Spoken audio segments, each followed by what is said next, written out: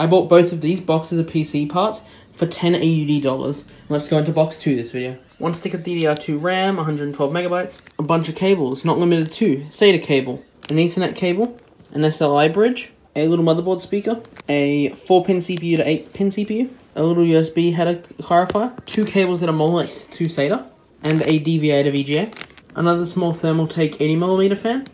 another CPU cooler, and another fan that's a weird sizing that looks like it should go on a cooler like this. A few socket brackets for coolers, a few weird devices in this one.